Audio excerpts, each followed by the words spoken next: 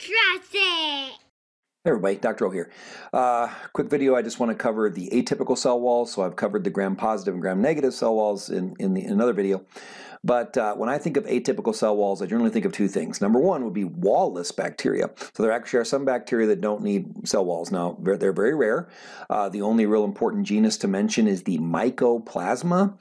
And the reason they can get away with not having a cell wall appears to be twofold. Number one, they're tiny. They're actually the smallest known bacteria that can reproduce outside of a host cell. So they're almost blurring the lines between a bacteria and something closer to a virus, I guess you would say. And the second thing is these mycoplasma have some sterols inside their plasma membrane. See, we have sterols in our plasma membranes, which is the reason we don't need cell walls. Our sterol is cholesterol. So they don't have cholesterol, but they have a cousin of it, and it does seem to function the same way. So between the fact that they're tiny and they have these sterols, they're wall-less bacteria. So, but the most important one would be these here, and this would be the acid-fast bacteria.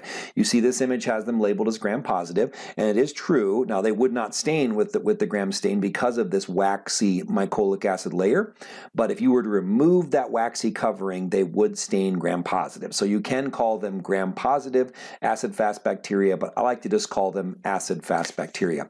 So the two examples we care about would be the Mycobacterium and then any pathogenic strains of Nocardia. But those are like exceedingly rare. The Mycobacterium are what we care about mainly because of one, Mycobacterium tuberculosis, the causative agent of TB. But you do also have Mycobacterium leprae, which causes leprosy or Hansen's disease. So what you see here, and this picture doesn't do it justice, is this mycolic acid. So up to 60% of the cell membrane surrounding acid-fast bacteria is going to be mycolic acid. It is a waxy, hydrophobic, water-fearing covering that's going to cover this organism. That's why it doesn't stain with the gram stain.